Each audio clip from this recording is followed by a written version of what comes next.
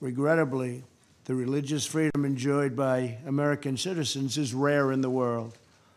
Approximately 80% of the world's population live in countries where religious liberty is threatened, restricted, or even banned.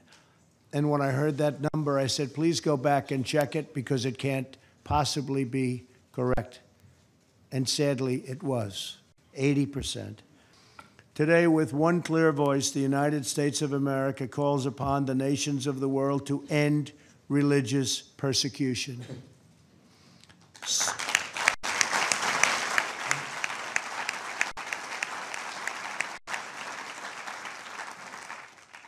To stop the crimes against people of faith, release prisoners of conscience, repeal laws restricting freedom of religion and belief, protect the vulnerable, the defenseless, and the oppressed.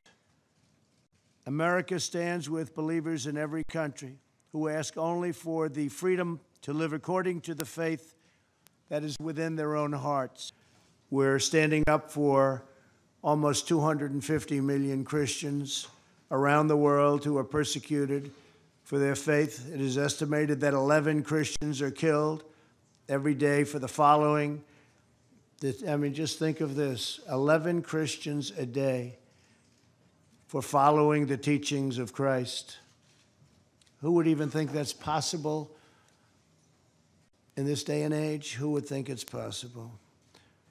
On Easter Sunday this year, terrorists bombed Christian churches in Sri Lanka, killing hundreds of faithful worshipers. Who would believe this is even possible? These evil attacks are a wound on all humanity. We must all work together to protect communities of every faith.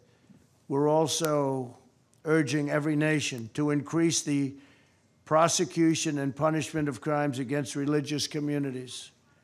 There can be no greater crime than that.